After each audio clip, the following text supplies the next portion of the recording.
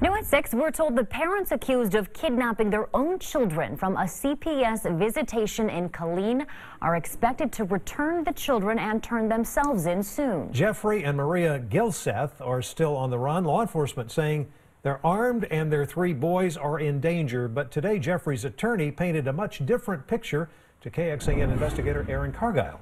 Very different, Robert and Sydney. First, let me tell you, Child Protective Services side. According to these court records, the state agency first removed the 3 children, Hunter, Dylan, and Levi, ages 11, 9, and 4, on May 10th of last year. Back in March, their mom, Maria, left the house after a physical fight with her husband and was found with bruises all over her body, and she said it happened in front of the children. She said her husband, who is a military veteran, has PTSD, anger management issues, has weapons, and quit taking medication to manage his PTSD. At one point, CPS was told the dad allegedly threatened to kill his wife and the children, cut their bodies into pieces, and burn them. CPS says Maria told someone she's been abused for 13 years. When CPS got involved, they say the Gilseths refused to cooperate and tell them what happened, even stopped answering their calls as time went on.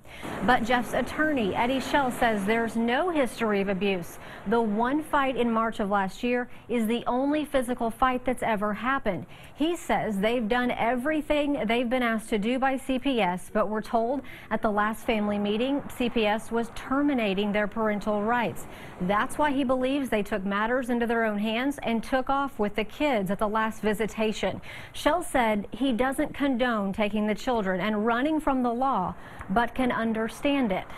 I thank God that Texas allows you to have a jury trial, because I believe we can convince 12 people in McCulloch County that this was wrong, but by golly, it's certainly understandable, and that the best place for these kids is with the parents.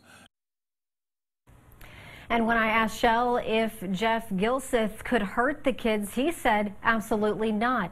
He has no idea where they are tonight, but says he has received reliable information that they will be contacting his law office in the next day or two to return the children and turn themselves in. Back to you.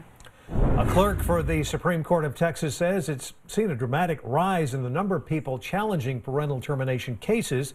That's after the court ruled that parents have a right to counsel when seeking review at the high court. In the last term, Clerk Blake Hawthorne says it hit an all-time high of 185 cases.